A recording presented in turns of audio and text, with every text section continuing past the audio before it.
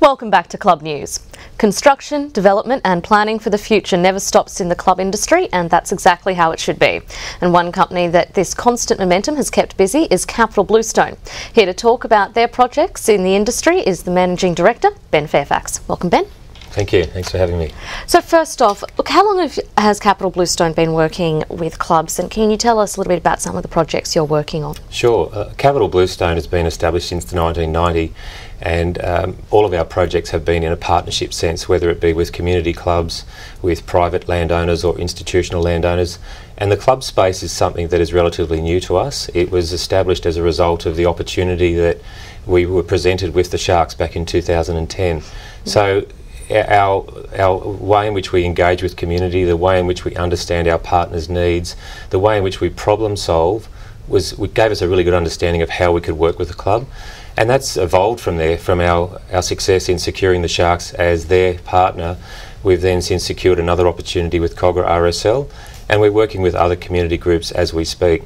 It's a great challenge, a great opportunity, and from our point of view, it's something that we treat with great honour and respect, because we're effectively being given the chance to work with someone else's assets and deliver them a long-term outcome.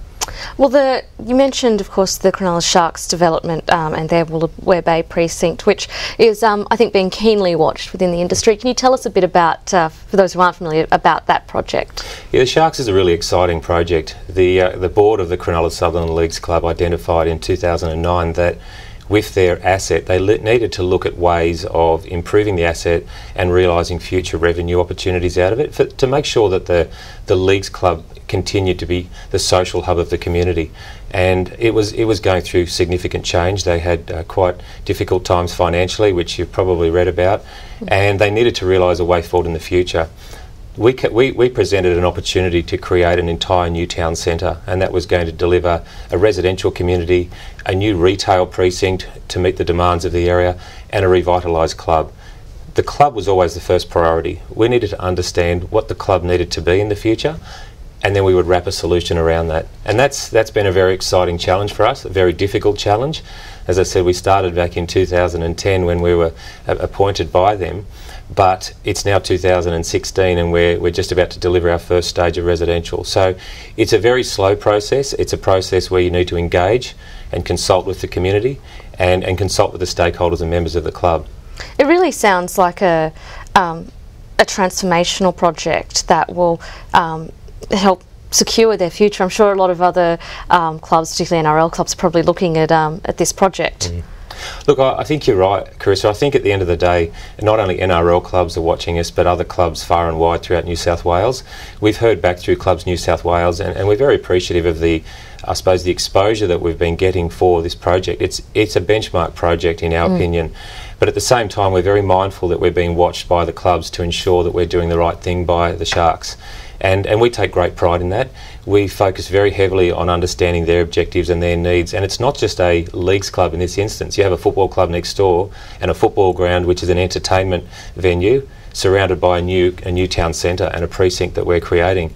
So that in itself brings with it great responsibility, but also great challenges and great rewards. And we feel as though that in our partnership with the clubs and consistently working with the Sharks and their board and also their development team, Marcelo Veloz, the CEO, and Lyle Gorman, the CEO of the wider group, working closely with them to deliver a great outcome for the community is at the top of heart for us. So while we're being watched, we feel very confident that we can deliver an outcome that we can be very proud of, and we can help the club re-establish themselves as a socially community-based hub for Sutherland Shire and give them financial independence, which is our first priority. Now, the Cronulla Sharks project and the Woolooware Bay precinct, that is a very big project, and one that I know has taken a significant amount of work and consultation and engagement. What about the project at Cogra RSL? Is that on a different scale? It's definitely a different scale. The project we're doing at Woolooware Bay is over 600 apartments and just under 18,000 square metres of commercial retail, shopping centre, and a new club. Cogra RSL, on the other hand, is helping them to establish a brand new club, approximately 2,000 square metres in size and around about 220 apartments.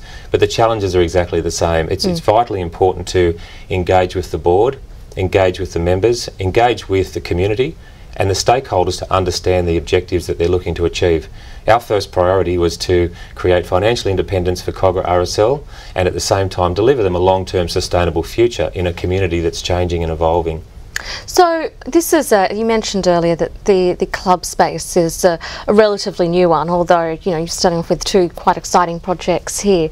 Why did you want to partner with clubs as opposed to going to, I guess, what, for want of a better word, I might call a more traditional development model? It's a really good question, Carissa. Ultimately, clubs have played a very vital role in the fabric of community.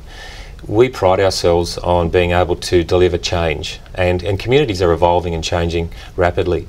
And some of the challenges the clubs are seeing is that how do they remain relevant in that community where the demographics have changed, the community fabric has changed. So we see an opportunity to work with those clubs, drive genuine property outcomes that are solution orientated and deliver long-term community benefit. We're not just here to be measured by the financial performance of the project. We want to be measured by the community outcome and the way in which they engage. And then the club becomes the socially relevant vehicle that it has been in the community in the past.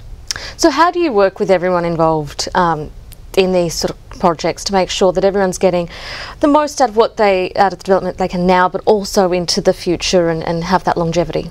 It's very much about consultation and collaboration. These projects are very slow to get momentum.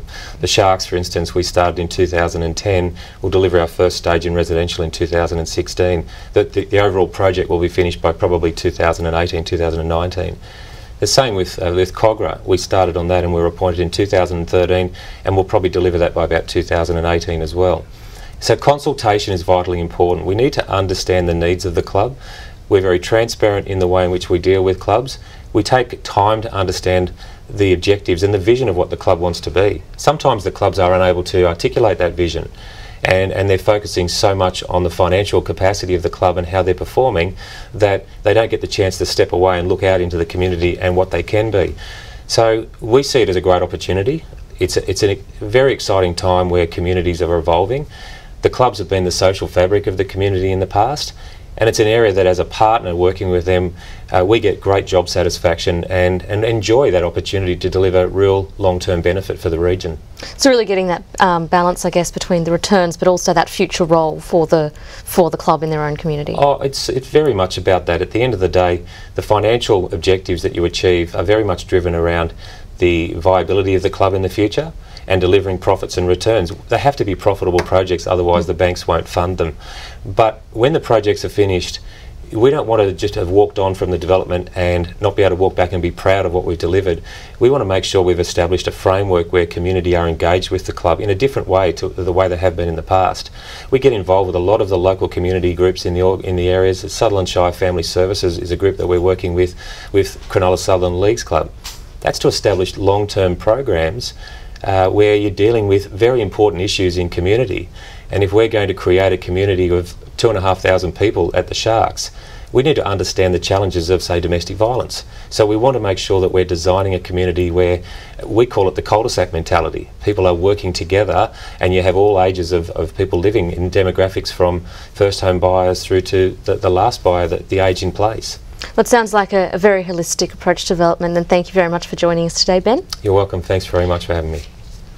And that's all for today's edition of Club News. We'll be back on the 29th of March, and as always, every episode of Club News is available for viewing at the Clubs New South Wales website. Goodbye.